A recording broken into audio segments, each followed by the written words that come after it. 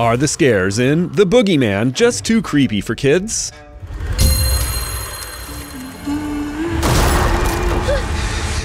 Yeah, for little ones afraid of the dark, this one's definitely too much.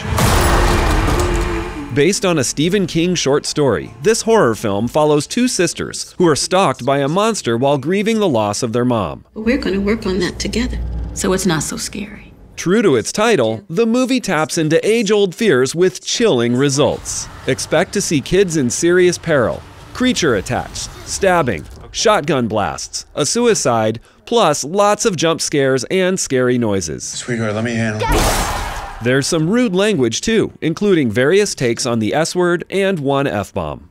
Buried amid the thrills is a muted message about the value of strength and courage. It's the thing that comes for your kids when you're not paying attention.